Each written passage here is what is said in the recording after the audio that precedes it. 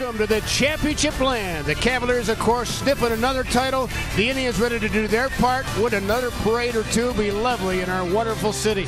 As the Cavaliers open up the preseason here tonight on Fox Sports Ohio, taking on the Atlanta Hawks. He forced to travel on the opposite end.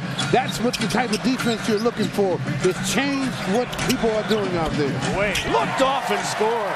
Crowder was there in the corner as an option, and Wade, clever move here. Watch his eyes. Yeah, he looked to the corner. The defender couldn't quite come to help, and that gave him just enough room to attack the basket.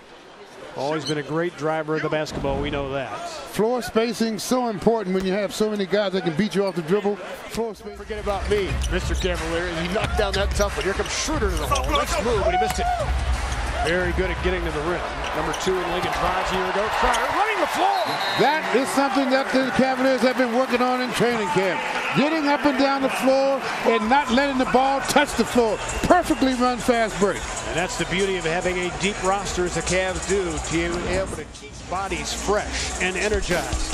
Kevin Love loves those quick outlets. D-Way to a cutting Crowder. 11-2 is a Cavalier torch job. Josh Majet checks in for them. As Bazemore just had a bad angle, missed the shot. The backboard got him. Wade spins to the hole. D-Wade. Cleveland.